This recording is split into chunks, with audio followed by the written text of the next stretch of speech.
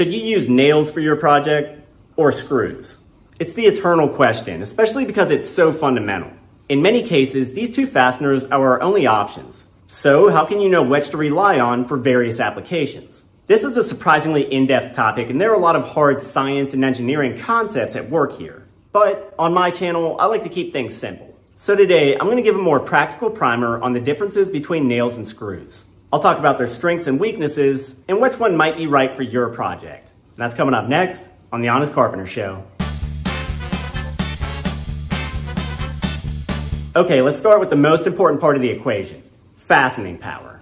How well do screws or nails keep two objects pinned together? In this matchup, there's really no comparison.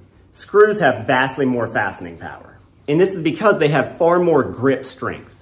Nails basically rely on tension for their fastening power. They sort of force their way into a material, then rely on that material squeezing them from all sides to maintain their connection.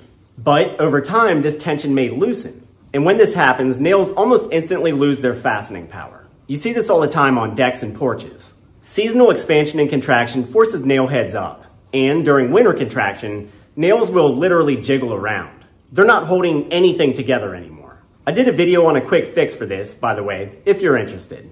But screws really don't suffer from this problem because they have threads. As screws get driven into a surface, the threads cut their way into the material and act as little pawls from the inside. The thread connections prevent pull-out or extraction forces.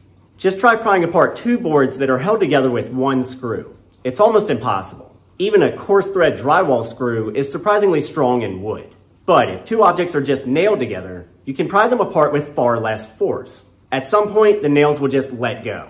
You can increase their holding power by angling them slightly, but they're still limited. So if you're doing anything where you need two objects to stay fastened together for a long time without separating, you're almost always better off going with screws. Another great benefit of screws is that they're removable. If you're building any type of home project, ask yourself first, am I going to want to take this apart later? If the answer is yes, then always build with screws. Removing nails is a messy, violent process. You often destroy the components and fasteners simultaneously, but screws will generally just back right out. That makes them the best fastener for temporary structures of all kinds.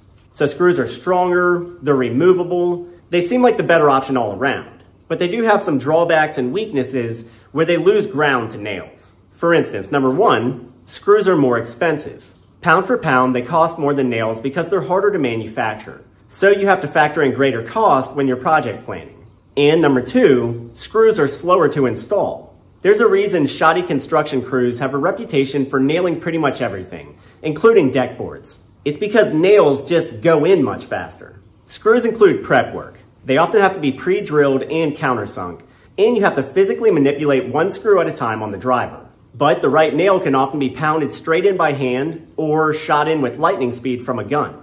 You can shoot 20 nails in the time it takes to drive one screw.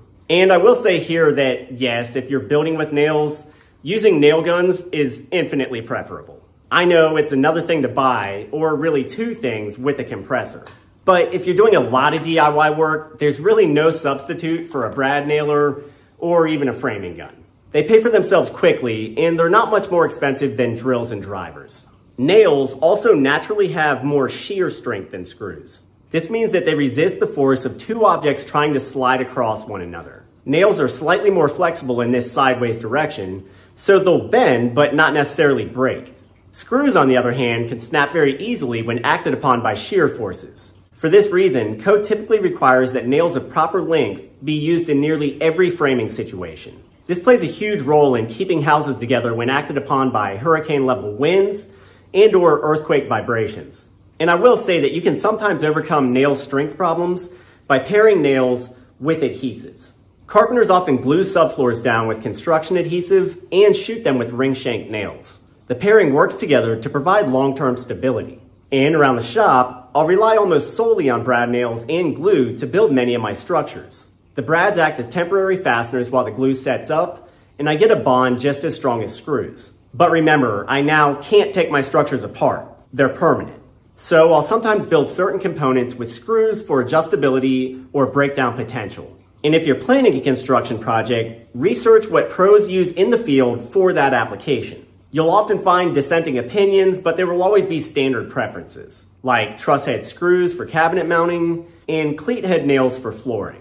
So that's a little info for you on the screw nail conundrum. Let me know what you thought of the video down in the comments. Also, I'll link a variety of useful tools in the description, so feel free to shop those links if you see something interesting. As always, thanks for watching. Be sure to check back in for more videos coming up soon, and please consider subscribing and hitting that bell button to turn on notifications. That way you'll know the moment we post something. I'm Ethan James with the Honest Carpenter. I'll see you next time.